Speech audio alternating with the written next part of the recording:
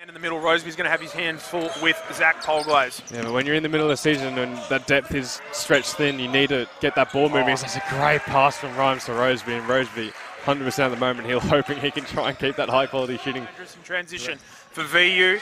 Good pass over the top to Tunin. Turns around. He's got Bennett in the corner. Calls for it.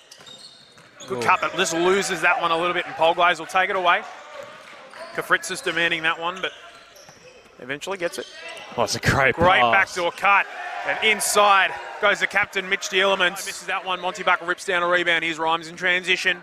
He's got McKenzie in front of him, but a lot of VU players as Rhymes tried to rise up for that one. Can't get past Kafritzis. Low trying to heads it back. The bank is open. Cha-ching. Very guard orientated. This is Melbourne Uni. If they were to have all their players, standing past to Kafritzis. What a finish inside. McKenzie at the rim, and it's Bennett the other way. Good pass out. Bruins got an acre of space and makes no mistake in the mid-range. A little bit ref, but he'll keep talking, but Dielemans will keep dribbling, operating on Bennett. Great dump off pass to Tunin, and the finish through contact and the foul. Yeah, Rhymes to that right hand, gets it to drop. So Joel Rhymes.